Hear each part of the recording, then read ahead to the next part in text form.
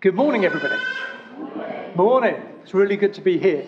And one has to say, you know, when I'm usually sitting out there and see the back of your heads, and you look a lot better from the front. You really do. You're beautiful people. Well, most of you, anyway. So my name's Robin. My glorious, beautiful wife is sitting just there as well.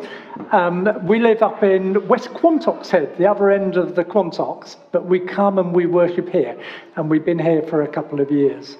I'm retired. I was a financial advisor, a chartered financial planner, but across the last 15 or so years, rather than 150, as I think was the general view before, we've done various different voluntary work with Christians Against Poverty, CAP.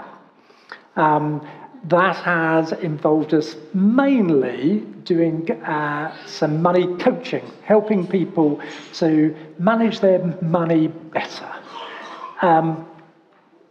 So that's part of it. But I've also been a speaker for them, so I've spoken in various different churches across the land. And I've also been a debt coach for them. So I've gone out to people's homes to help them to move into a place of freedom.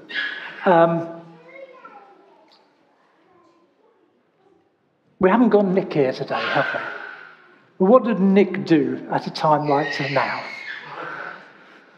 He would probably ask you to ask the person next door a question of some nature or another. So not wanting to depart from what our glorious leader has done in the past. I want to ask a question to you. So have you ever had something that was, if you like, as just under your nose, but you've not been able to see it? Maybe something that is in plain sight, but you haven't seen it. It may be something, I'll mention my wife, like her phone. That is actually often those words spoken, where's the phone?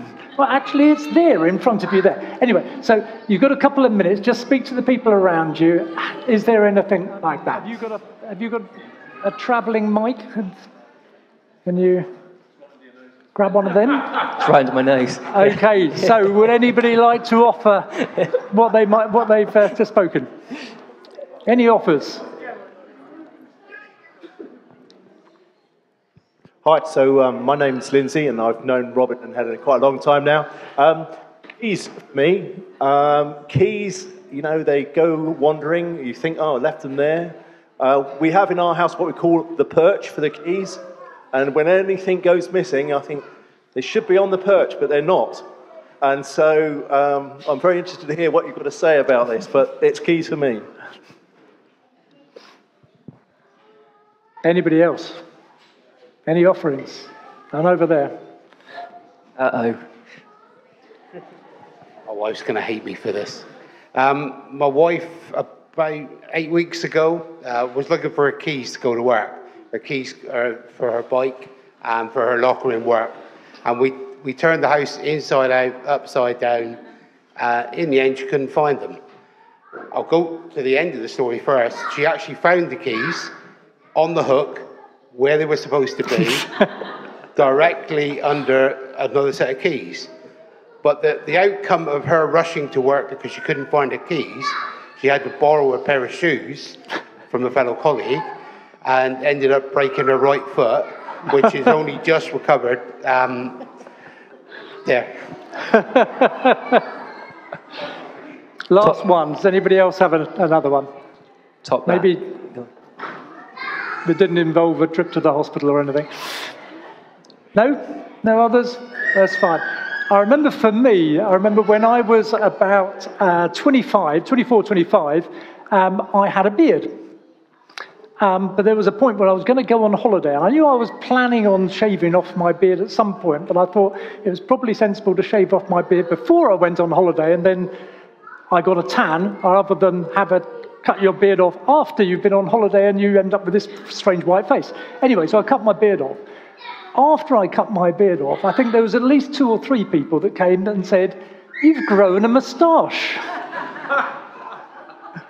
How does that happen? That, you know, I'm a lover of wildlife, and I walk on the top of the Quantocks on a regular basis, and you can virtually not walk on the Quantocks without seeing deer, if you've got eyes that see. But you know, you can walk on the Quantocks and not see a thing. And I was up there just not that long ago, and there was a gentleman that I see often. And I said to him as I was wandering along, "So have you seen any deer?" He said, "No, none today." And I looked across the hill to the other side of the valley, and there was about 40 of them looking back at us from the other side. But, you know, we don't always see what is right in front of our faces. And I'll come back to that as a point. Okay, so this scripture. So Luke 4, verses 18 and 19. I'm going to read it again for you. "The Spirit of the Lord is upon me, because he has anointed me to proclaim good news to the poor. He has sent me to proclaim liberty to the captives and recovery of sight to the blind, to set at liberty those who are oppressed, to proclaim the year of the Lord's favor." A couple of lines later, he says, "Today, this scripture is fulfilled in your hearing." As Carmen said, this is a prophetic word. This was written back in Isaiah 61, but Jesus was handed this scroll in a temple and he read from it. The fact that he added the lines afterwards makes this really, really significant. Today, this prophecy is fulfilled in your hearing.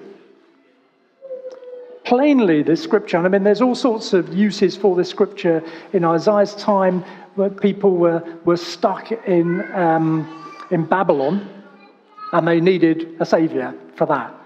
But there's lots and lots of applications. And plainly, the main application is about people that are poor. And you know, poverty doesn't come on its own. When you are poor, often there are other parts of your life which aren't working very well as well. Commonly, relationships are broken. It gets really hard to talk to each other.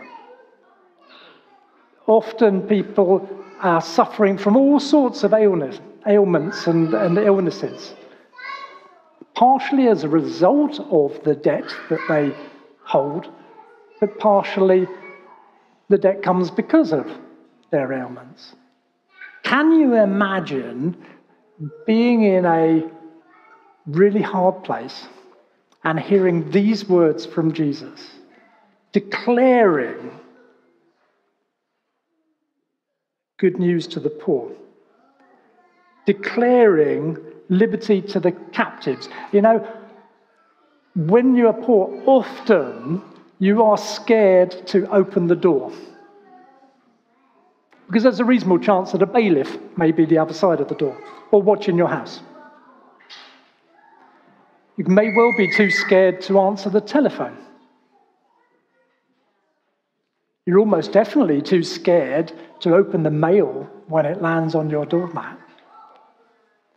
And Jesus somehow knew and knows all of that. He knows how each one of us are feeling. So this truly is the gospel. The meaning of the word gospel is the good news. This is really, really, really good news. And it's not delayed news. It's not, look, I'm going to do something about your situation and it's going to be in 20 years' time. Today is the day of the Lord's favour.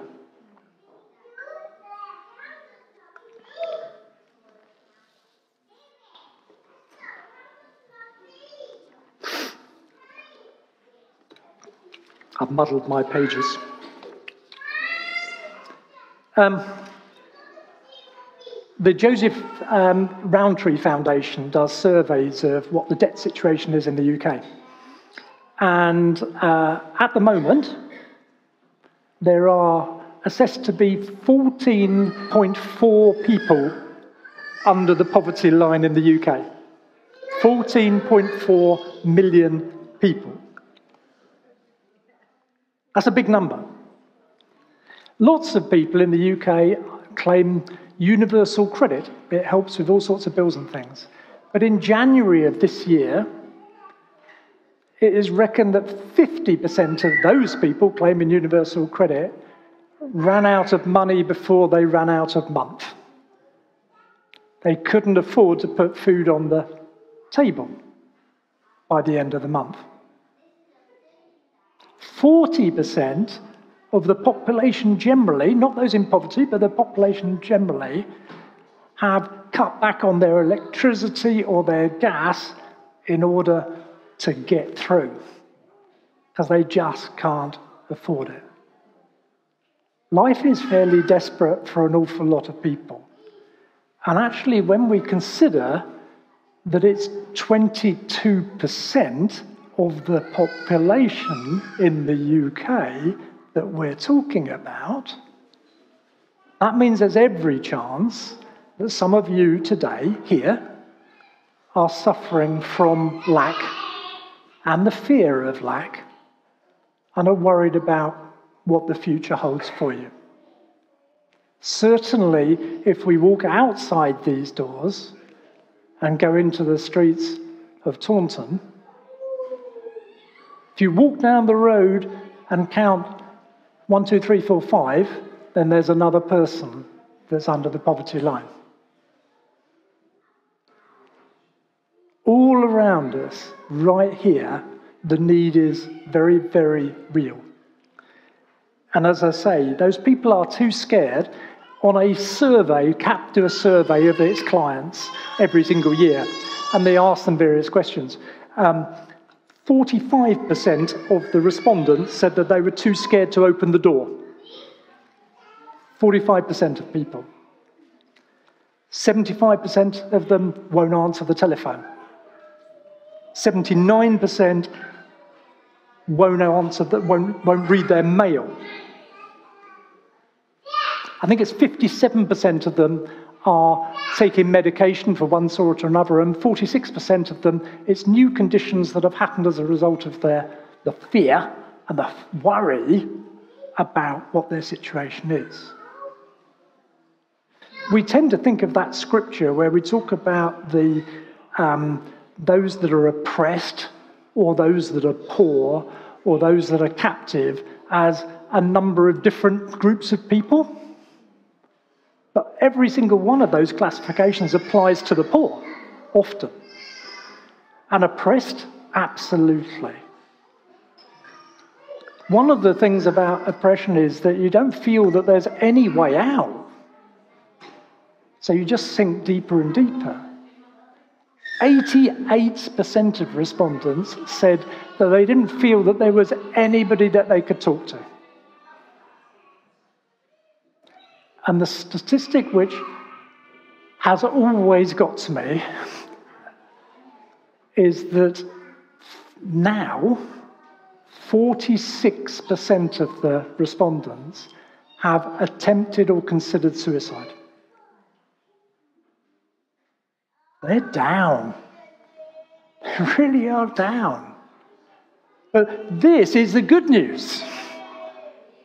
The problem is that half of the population out there hadn't heard this good news.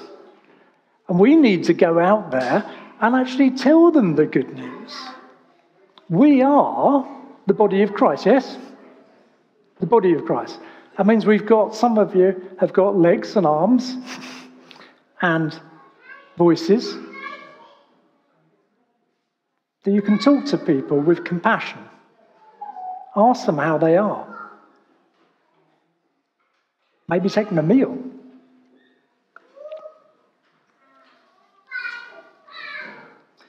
This scripture is the founding scripture of Christians Against Poverty. It's what they use all the time. And as a charity, the charity was started off by a guy who lost everything. He was in financial services himself, but he lost everything. He lost his home, his marriage collapsed, and he ended up in a bedsit with 2 kids. But he knew that there was a way out, that actually there are systems in place to help people just like that. So he didn't need to fear, and he knew Jesus Christ as his Saviour. He knew that he was on side with him. So he started CAP. Now, CAP does not just do everything for you. CAP believes that we are the body of Christ. So what it does is to put tools into our hands that we can use to help people out there. Now, some of that is the debt centres, where literally go into people's homes to help them to actually recover from a debt situation and take them through a debt relief order or something of that nature. For other people, it's actually just that they need to be able to manage their money a bit better. So the CAP Money course, which is run by about 420 odd churches across the UK, does that. It helps you to be able to budget. It helps you just to make sense of what is confusing and to save money where you didn't think you could save it. So we're running a CAP budgeting course, a money coaching course that starts on the 10th of September at 7 p.m. It will be in the hall over there. It is completely and utterly free. And I don't want to be there on my own. Actually, I'm going to take my wife to make sure I'm not there on my own.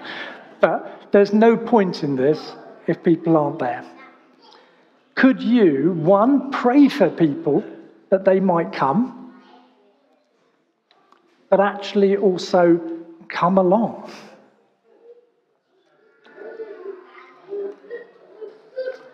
I remember hearing we had once a speaker that was had been a heroin addict, and Jesus Christ had saved him from his heroin addiction. He really knew that there was a purpose for life. And he once came up with this statement during his talk to us, which was that if there is not a purpose for your lives, then when you get baptized, the pastor would just hold your head under the water and not lift it. But the reality is God doesn't want more people in heaven. He wants more of Jesus here on the streets of Taunton. There is a purpose for each one of us to reach out to a hurting world and encourage them, not to judge them, but to encourage them and help them. Last year, 2,292 people became debt-free through CAP. But actually, hundreds came to faith as well through that journey as well. I want to ask you for your prayers. So your prayers for this course that we're running, your prayers for CAP running forward, and actually, yes, maybe your money as well. CAP does not get a penny from the government. So there are leaflets on your seats. But I'd encourage you, please would you consider making a donation. Doesn't matter how small it is or how big it is, but make a donation so that we can carry on doing this work. Whoops. I've got some books knocking around called A Story Can't Ignore, which is just a snapshot of what the situation is, what the need is. I'm going to stop at that, but just again, I'd actually want to just ask you that maybe you could, whether it's now or whether it's when you go home, that you can read a scripture. I don't know if it's gone now, but this scripture. Read Luke. I remember when I very first spoke these words, "The Spirit of the living God is upon me, because he's anointed me to preach good news to the poor." And These are Jesus' words, and it feels hard to say them yourself because God has anointed me.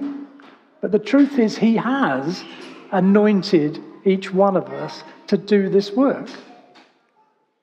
We need his Spirit in us to do this work. But that's his plan. That's his purpose. That's his good news. And that's the end of my goings on. Thank you all.